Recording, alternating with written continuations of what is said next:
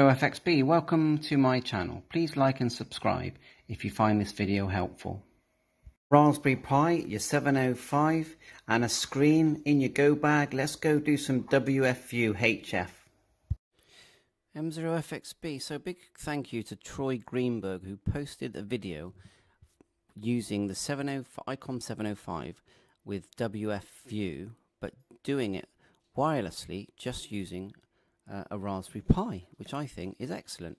So I've gone to the video link here, and the Facebook link will be in the description as well.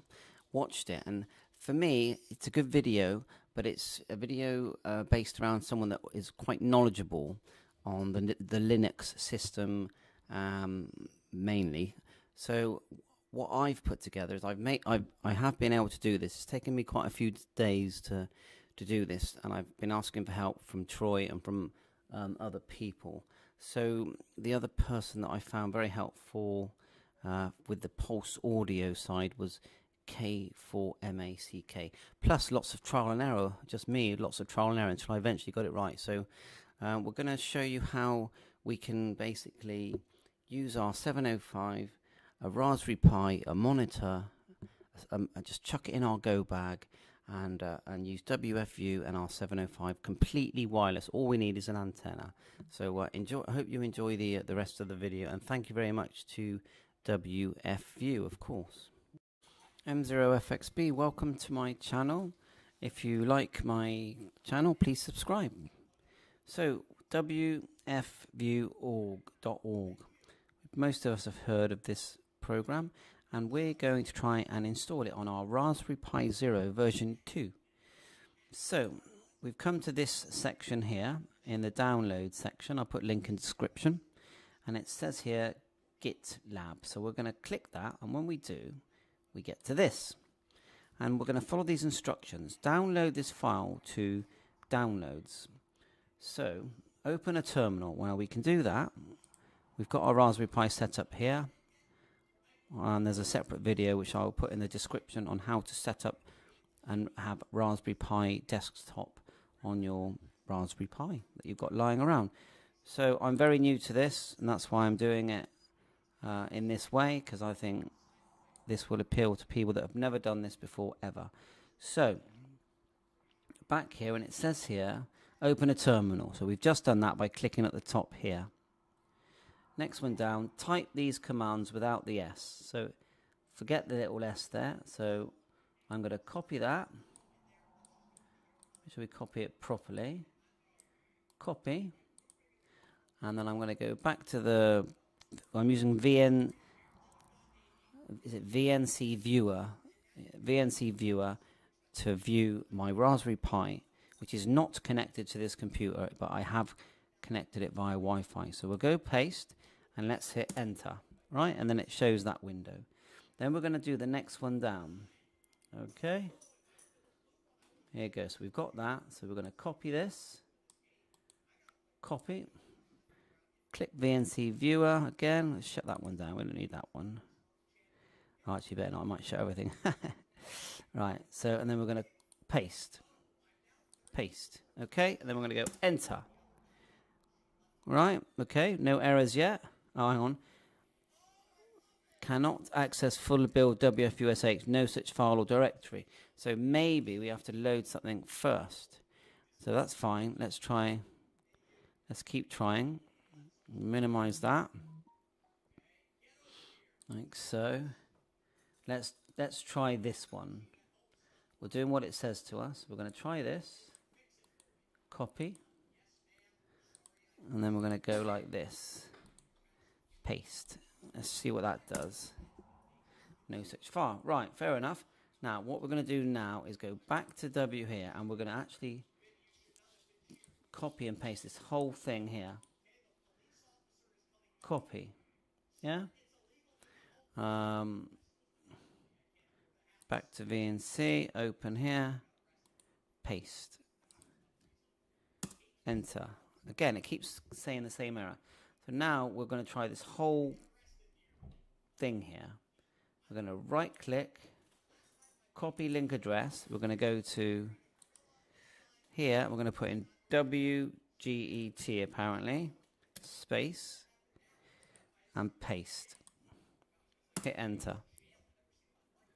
Right. So it says we've got the whole build there. Right. Saved. So now I'm going to go back and I'm going to start pasting again those other things. Download the file. Open terminal. Copy these commands without the S. So now, do we have to just connect them all? Because they look the same as the other commands. So I'm going to copy them. Copy the whole lot. It won't let me copy the whole lot. So should we do one line at a time? Because it looks to me like this bit of script here is the same as this here, isn't it? Let's minimize. Move that across. There's that script there. Now let's look at this other page here. Now this section here and this section here. CD downloads, CM, yeah. That is the same. So what I want to know is, what am I doing wrong? So I'll try the whole lot, and if it doesn't work without errors, there is some text below here. We'll try the whole lot, and then we'll see. It says here about doing this section here, this updated section. So let's try it. Let's try the whole lot. Like I said, I'm learning this, but it's fun doing it. Paste. Enter. So we do get the errors. So now if we look here, let's have a look. If we look here, it says, if there are errors, use this command. Download a newer version of script. So we type all of this, wget. Right, we're going to copy that. Copy. Go back to viewer. Paste. Enter. So, okay, well it says 100%. Can't see any errors there. So what does it tell us to do next? The sudo command is used to run some app commands as root. The sudo command will ask for your password during this process. You should look at the source of the script if you have any doubts. Do you wish to install dependencies first? If this is your first time building WFview, please select yes. Otherwise, press no. If you are not sure, so press yes to install dependencies. Okay. Now, let's open it. Have we got the option to click yes? We haven't really got a yes or a no here, have we? Connected, build, full build. So now, do you think we have to now put this piece here in? Again, let's just check it hasn't installed. So we'll go start, and it normally installs in sound. So there's nothing there at the moment. So now let's do this bit here. Oh, again. And now I keep losing it. So downloads. Blah, blah, blah. Keep going down. There's the command. So as far as I can see,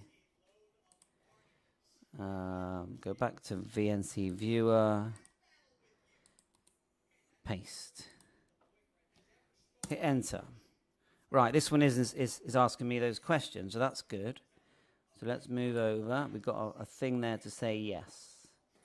All right. So let's just do what it says carefully. It's saying all the talk. Plus yes. Right? Okay, and we're going to go yes. Y. Enter. And it's saying that. Upgraded building. Done. This all looks good. Finished. Fetched. Sorry, fetched here. So that I like all that. And it ends reading database. So I think that's actually going to work. And then we'll move on. In the next part of the video, we'll move on to actually setting up WFview Wireless with our ICOM 705. There you go.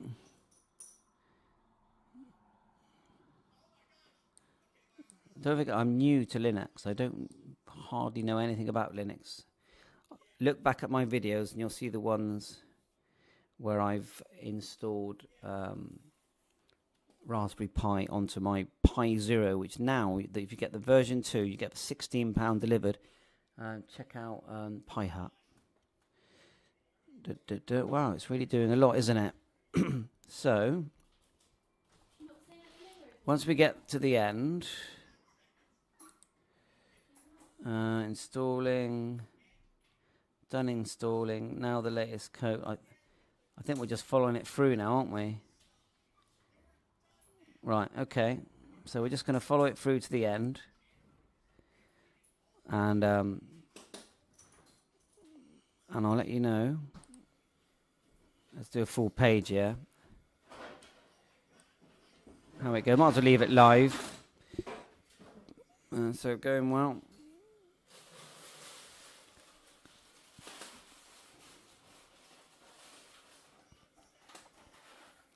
So it's quite a lot, isn't it? So the next section is we can boot up WFview on the actual Pi. Then it's configuration of settings on the 705, which I'll do I'll link it to this video. And then the idea is then we can link the 705 wirelessly with the WFview, so no cables basically. But yeah, we've got a Raspberry Pi running, but you can boot that up on a little micro USB, yeah. And the only wire you're going to have is that connected to a 5-volt supply. Which technically, if you think about it, there's a 5-volt coming out of the 705, isn't there? I know you can charge the 705 with a micro USB, and I'm sure you can tell that to send the power outwards. I'm sure you can. Right. Anyway, please install dependencies. Press enter to download WFview source code. So we're going to do enter. Press enter to start. It's quite a lot, isn't it? I mean, the people that write these programs, the work, the skills they've got are amazing, aren't they? So has it stopped? How do we know when it stops?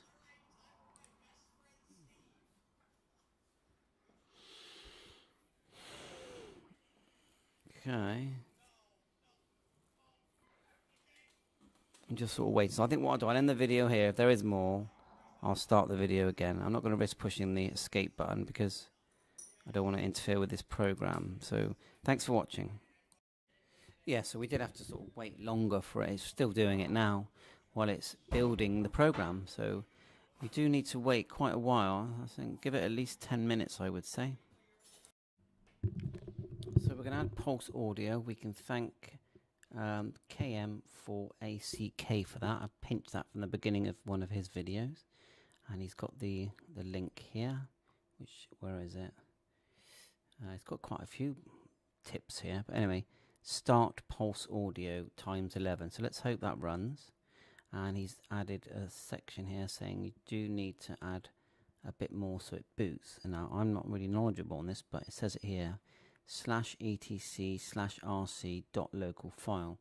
So I might run it and then run it again and put that in front and just see if it does do that. But anyway, let's just put in what he said, and then let's hit enter, and let's fingers crossed it loads. No, let's just watch what he did and see how he made it load. It's really important that if you haven't done this already, that you connect your 705 access point to the Raspberry Pi. So go into the Raspberry Pi, look in the menu where it says Wi-Fi, I'll show you. So look here, and then get your mouse up to the Wi-Fi section, and then that should be where you get connected to your 705. Now I've named it 705 to find it easy. You don't want it connecting to your router at home. So that means you won't have internet unless you're clever and you know how to, but you're going to have a connection. Your access, the 705 is an access point, so it's allowing the Raspberry Pi to connect to the 705. Really important. Okay, so we've got it working finally. A few more settings to do. The remote settings on the 705 are quite important, but you can see it's working. I just got to configure the audio. I'll just show you what it looks like on the actual radio when it's connected. So on the radio, hopefully it's not too glary. When it's connected, you have wireless LAN here, but it actually says the word wireless LAN when you're actually connected. Now I'll just show you the settings. So just go menu, set, wireless LAN. So connection type is access point. Obviously the wireless LAN has to be turned on. Connection settings. So I've set the SSID as ICOM 705 and I have a password.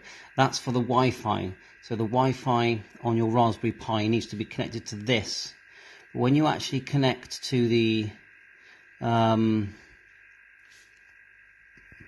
WFview, where it sort of connects the sort of waterfall and the frequencies and the radio control, you actually connect to something different. You go further down to net remote settings, and your network 1 you need to put in, I put in M0FXB and a different, another password. I use the same password. So when you're doing, I'll show you which settings.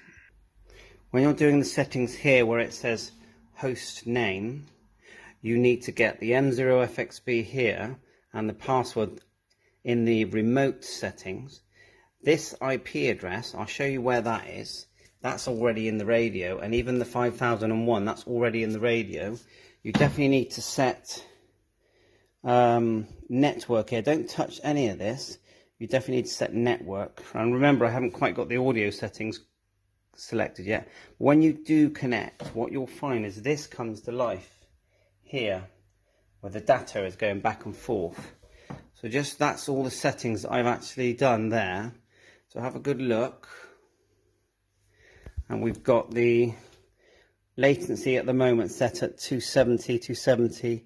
Then here we've got ULA 8-bit. Now I've been getting these settings from Troy. Now I haven't installed the audio part of this yet, but I wanted to show you that I finally got it working, and all we're using is a Raspberry Pi 3B.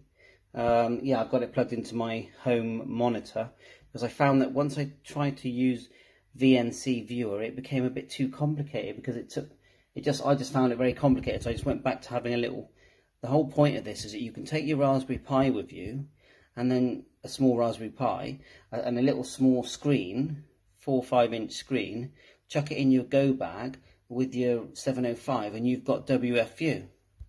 So the configuration, if you're going to use VNC Viewer, say you had a laptop, would be important, but I haven't. That just for me made it very complicated. So let me know the answer to that. So for now, we'll go on to the audio settings, and I'll just quickly show you again the 705 settings. So we'll just go back to the top, like so. Back to the top, right at the top. So these haven't been changed, these ones here, remote settings. All I've done is added in network user number 1, a username and a password. That's all I've done. Go back, and then wireless LAN.